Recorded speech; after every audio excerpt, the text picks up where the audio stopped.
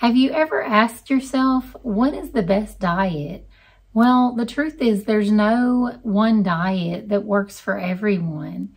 The best diet is the one that you'll stick to long term.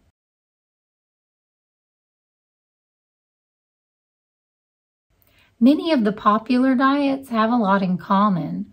They want you to start eating whole foods and cut out processed foods and refined sugars. You can lose weight on all diets. You just need to find the one that works best for you.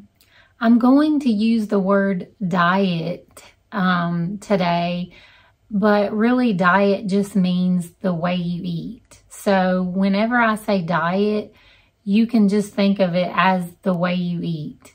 So I'm going to share with you the top things to consider when trying to choose a way of eating.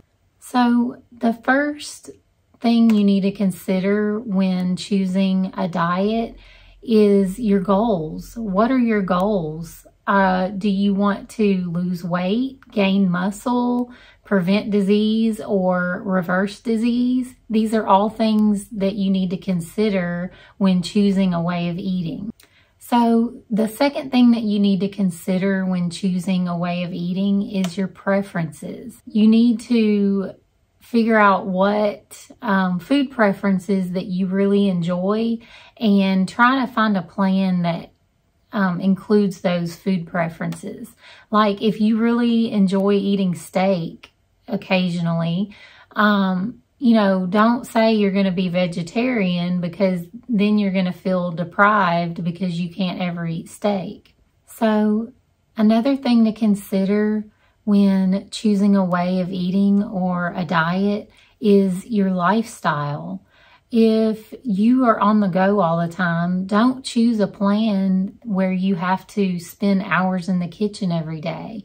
Or if you do, you've got to make time for that in your week. Plan when you're going to prep your meals so that you can cook your meals and have those foods on that plan, if you're going to choose something like that.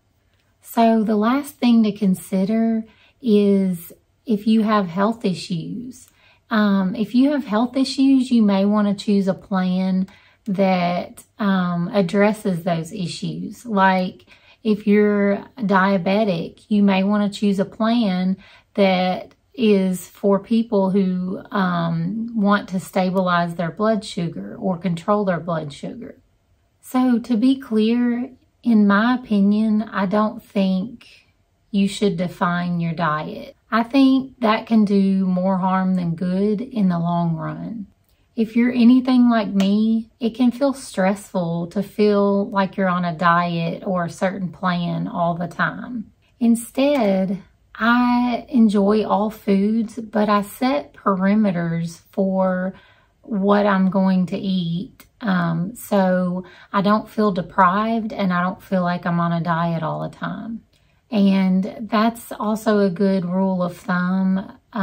If you're, if you can kind of get out of control with your eating, if you set perimeters for yourself, so your eating doesn't get out of control or you don't go on a binge or something.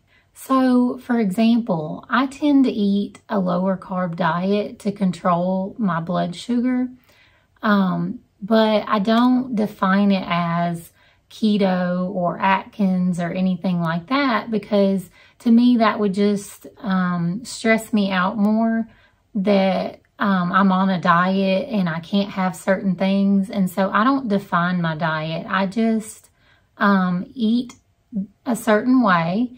But when I do want to have, a splurge meal or an out of the norm meal, then that's what I do. And I don't stress about it because I'm not on a particular diet. So I hope that makes sense to you. So diet plans can be great to establish a structure, but it's up to you to figure out what is going to work for you long term and what's going to be best for you long term. So guys, that's all I have for today. Let me know in the comments what way of eating works best for you. What do you like to do and what do you enjoy? What has worked for you long term? So if you're interested in finding out more about health coaching and what I teach, you can sign up for a free call with me, and the link will be in my description box. And you can also connect with me on my other social platforms, and they will be linked in the description below also. So that's all I have for you guys, and I will see y'all next week.